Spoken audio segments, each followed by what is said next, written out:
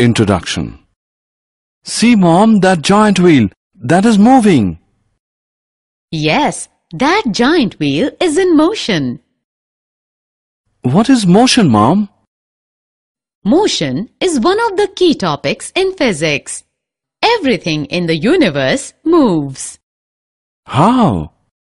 It might only be a small amount of movement and very, very slow, but movement does happen. But I am not in motion. Even if you appear to be standing still, the earth is moving around the sun and the sun is moving around our galaxy. Mom, I want to know more about motion. Please tell me. Okay, let's go home. I will teach you about motion. Objectives. At the end of this lesson, you'll be able to define motion, describe motion along a straight line, understand uniform and non-uniform motion, calculate speed, define and calculate velocity, define acceleration, understand the graphical representation of motion, explain uniform circular motion. Understanding motion. Motion is relative to the position of the observer. For example, you can see that an automobile is moving with respect to the ground. Different observers may perceive the motion of an object in an entirely different way. Or we can say that an object is in motion if its position changes with respect to an observer. A rocking chair, a swing, a bouncing ball are the examples of things that assist motion. The Earth in its orbit around the Sun is also said to be in motion. Motion along a straight line. Everything in our world moves.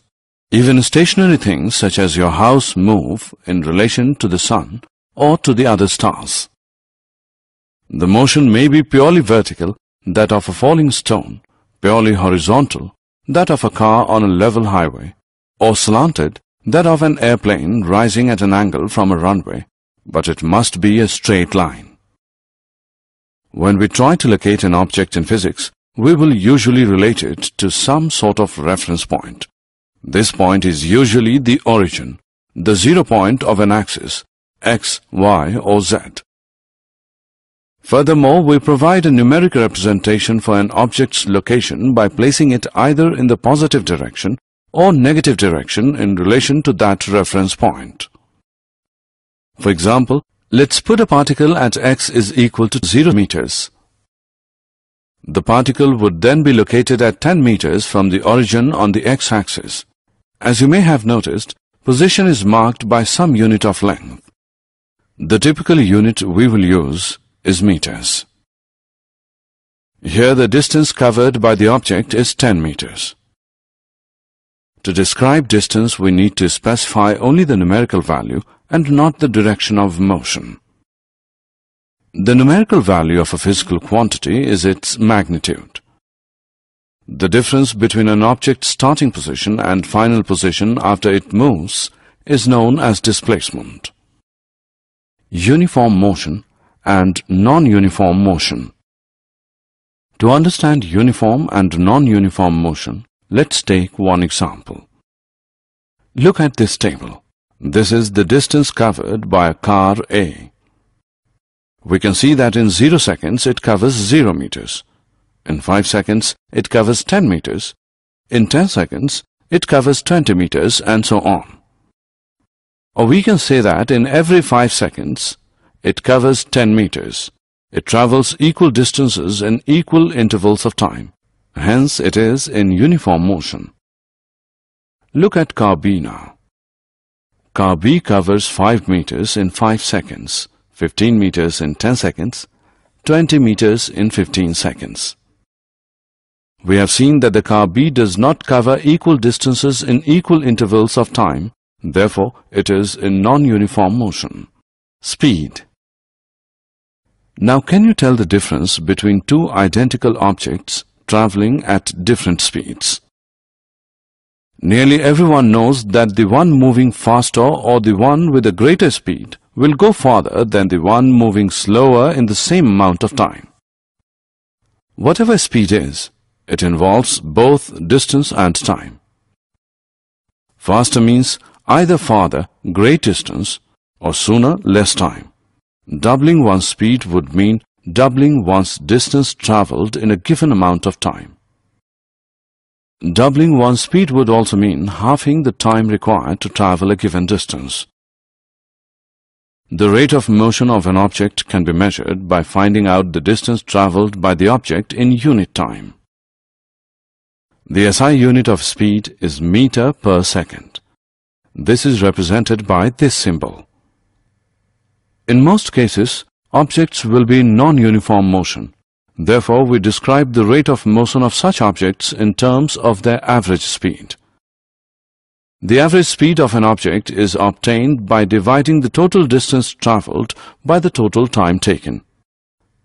If an object travels a distance s in time t, then its speed v is equal to s upon t. Speed with direction. Velocity is speed in a given direction. Speed describes only how fast an object is moving, whereas velocity gives both the speed and direction of the object's motion. To have a constant velocity, an object must have a constant speed and motion in a constant direction. It is calculated in the same way as we calculate average speed. It is given by the arithmetic mean of initial velocity and final velocity for a given period of time. That is, average velocity is equal to initial velocity plus final velocity by 2. Where VAV is the average velocity, U is the initial velocity, and V is the final velocity of the object. Speed and velocity have the same units, that is, meter per second. Rate of change of velocity. Acceleration is the rate of change of velocity with time. In one dimension, acceleration is the rate at which something speeds up or slows down. Acceleration describes the rate of change of both the magnitude and the direction of velocity. In SI units, acceleration is measured in meters per second square. It is a measure of the change in the velocity of an object per unit time. That is, acceleration is equal to change in velocity by time taken. If the velocity of an object changes from an initial value u to the final value v in time t, the acceleration a is v minus u upon t. Uniform or constant acceleration is a type of motion in which the velocity of an object changes by an equal amount in every equal time period.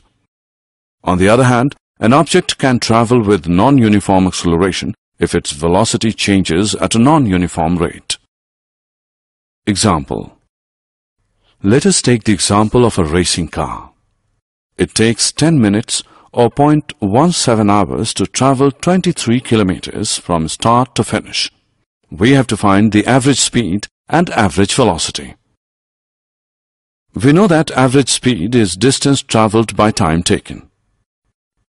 Therefore, average speed is equal to 23 kilometers by 0.17 hours, which is equal to 135.29 kilometers per hour. Similarly, average velocity is displacement by time taken. We can see in the picture that displacement is 4 kilometers.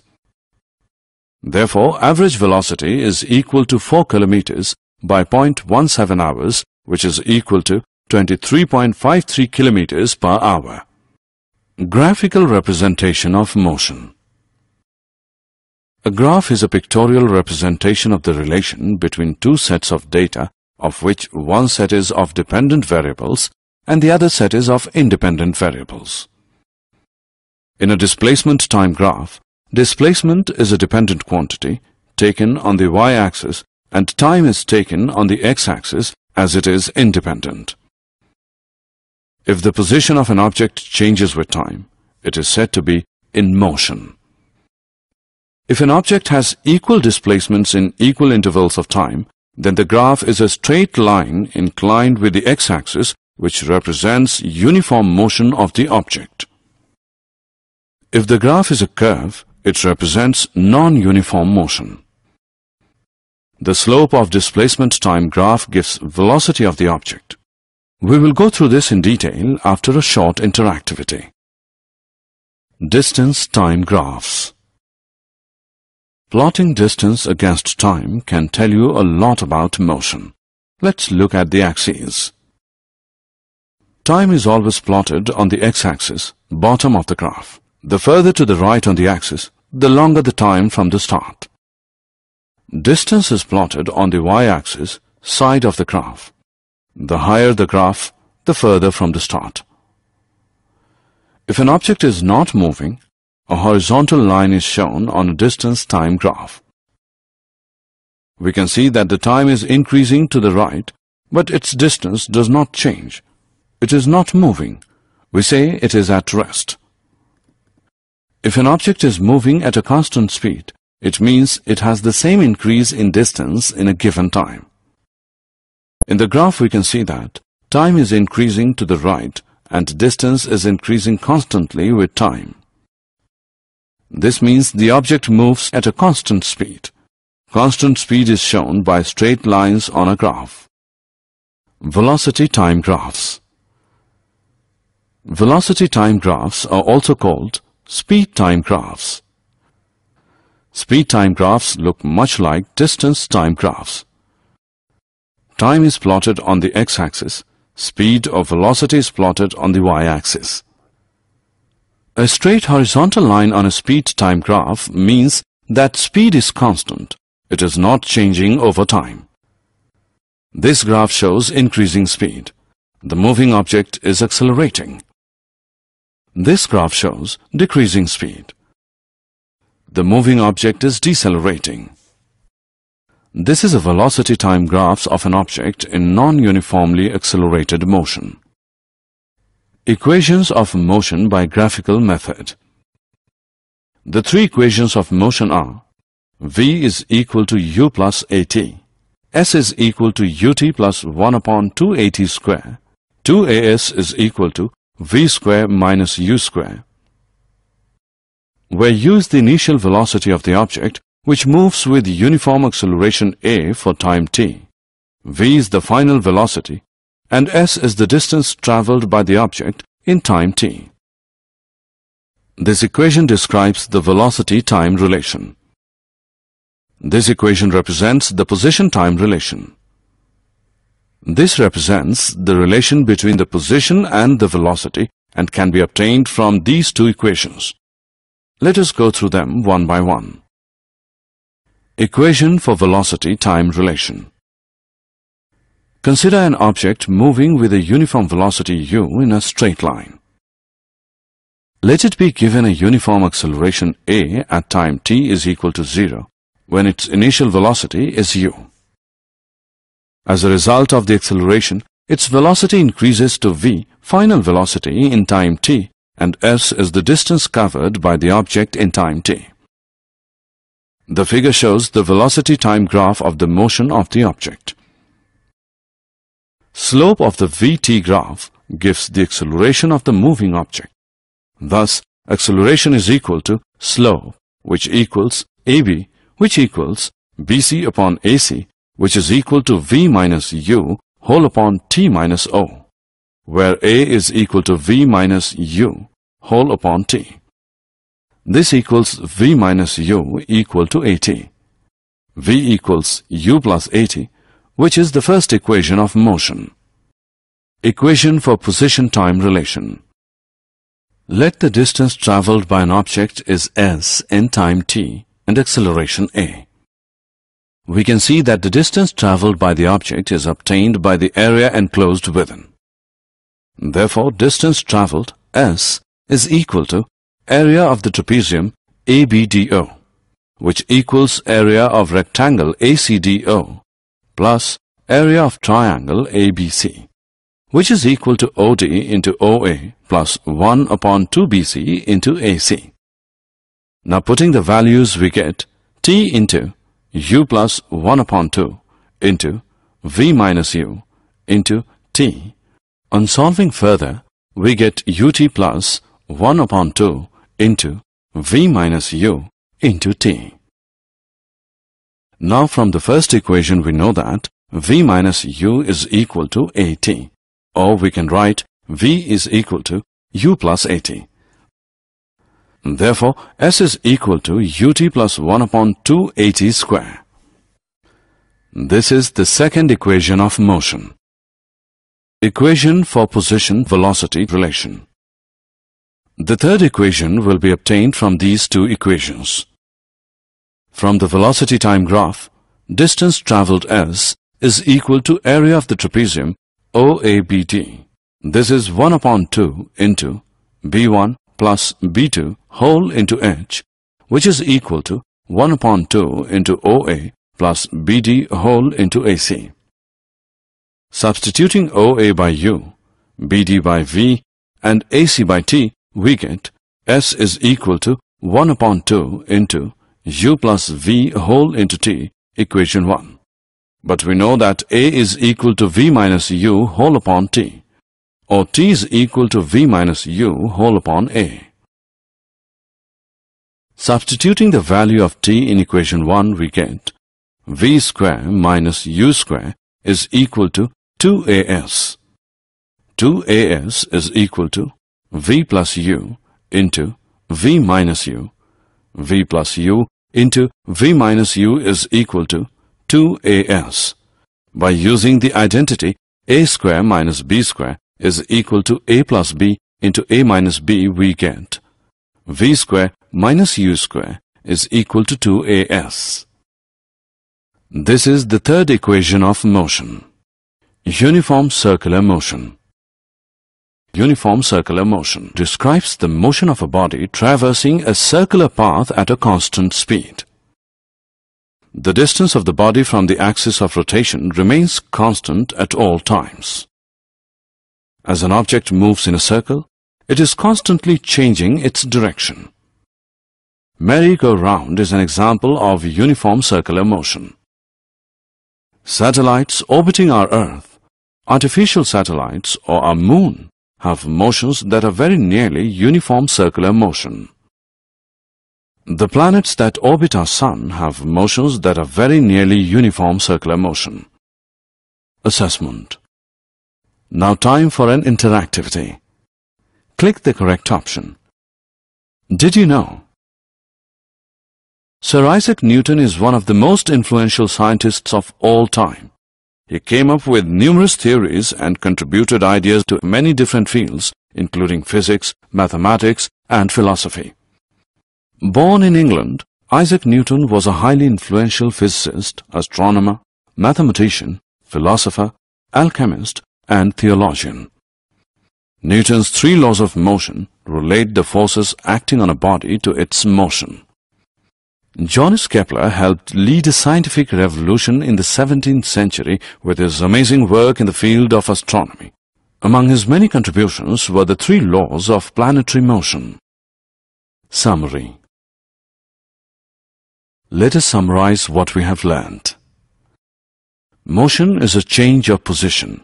It can be described in terms of the distance moved or the displacement. The motion of an object could be uniform or non-uniform depending on whether its velocity is constant or changing. The speed of an object is the distance covered per unit time, and velocity is the displacement per unit time. The acceleration of an object is the change in velocity per unit time. Uniform and non-uniform motions of objects can be shown through graphs. The motion of an object moving at uniform acceleration can be described with the help of 3 equations, namely v is equal to u plus at, s is equal to ut plus 1 upon 2 at square, 2as is equal to v square minus u square, where u is initial velocity of the object, which moves with uniform acceleration a for time t, v is its final velocity, and s is the distance it travelled in time t. If an object moves in a circular path with uniform speed, its motion is called uniform circular motion.